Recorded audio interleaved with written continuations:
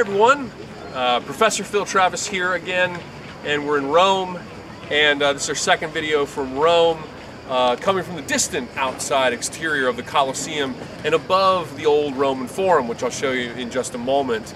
I showed you a little bit on the inside of the Colosseum, and I wanted to talk a little bit about Rome more generally, and just propose some questions as things we might be discussing during the week as we talk about Rome. Of course, the Colosseum behind us was begun under the Emperor Vespasian. It was completed in 80 AD. Of course, it's partially incomplete because of damage over time. There was an earthquake in the 13th century. You know, there's been some minor reconstructions. But just so you know, the whole thing would have been as high as the highest part all the way around. And there would have been a covering for the fans and spectators and so forth inside of the Colosseum. Rome as a city was built on 7 hills, and it was located near the Tiber River, about 18 miles inland, and this was done largely for natural defensive purposes. And we're up on an area called the Palatine, I believe is how it's pronounced, and this is where the emperors would have lived. This is atop of the Forum. We're basically standing on a Roman structure that is effectively apartments, corridors, and all, you know, every manner of residence is sort of below the earth underneath of us. And the Colosseum and the Forum here are all constructed in the low point of the valley between these hills. In fact, it wasn't much of this was until the beginning of the 20th century actually underground, because water had run down here and buried much of this in silt. Now, a lot of the stuff that you see, this brown sort of brick, which the Romans very commonly built in, much of this would have actually had a facade of marble at the time.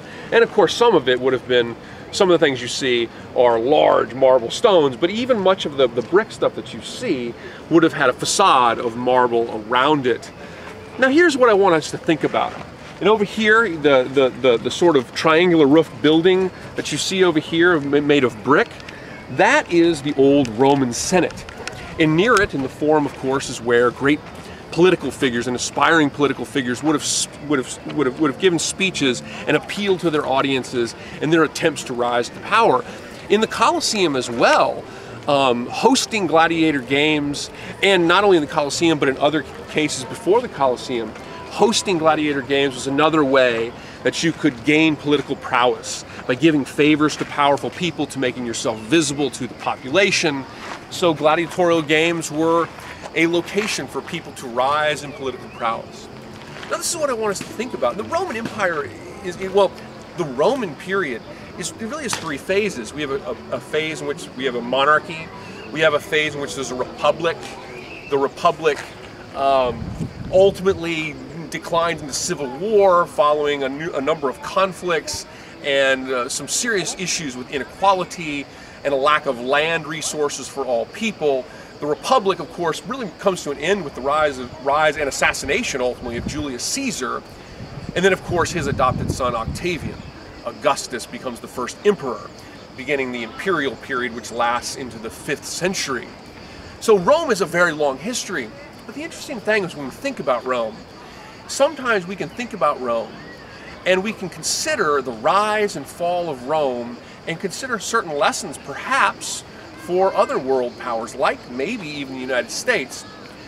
Some historians have used the rise and fall of Rome as sort of a lesson that Americans should at least, not to say that it's exactly the same, but to at least take heart of and give proper consideration to. Rome became an overextended empire in which the military became intertwined with politics. This led to a decline in politics. It led to economic problems. Rome became a country in which much of the population was had a lack of trust in their leaders. Their leaders became increasingly brutal, and particularly brutal towards their political system. And people gained a lack of faith in their Romanness, a lack of faith in their leaders. And there's other factors that have been associated with the decline of Rome. Political decline, economic decline, hardship for the people due to the elite controlling most of the the land that could be used for resource and profit from farming, an overextension of the military, which costs a tremendous amount of money, corruption in politics, and the ability to maintain this large empire and to maintain a representative Republican system were some real challenges, and ultimately Rome saw a decline in its economy and its political apparatus, and the empire eventually crumbled. And these are big questions. Are there things that we can learn from as Americans as we think about our democracy, as we think about our representative society? Can we learn certain things from this? Do we face some of the same problems, and can we potentially avoid some of the mistakes?